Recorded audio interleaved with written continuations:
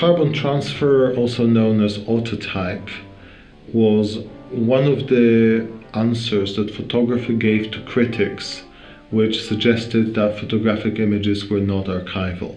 Contrary to most processes, it doesn't use silver, it doesn't even use iron. It relies on the light sensitivity of chromium salts, so that would be the same group as gum printing and oil printing, really. What you do is you prepare a tissue that's coated with a thick layer of gelatin combined with a pigment. It could be, for example, Indian ink or lamp black. This is dried, sensitized, and exposed to light in contact with the negative. At this point, the image is not visible or nearly not visible.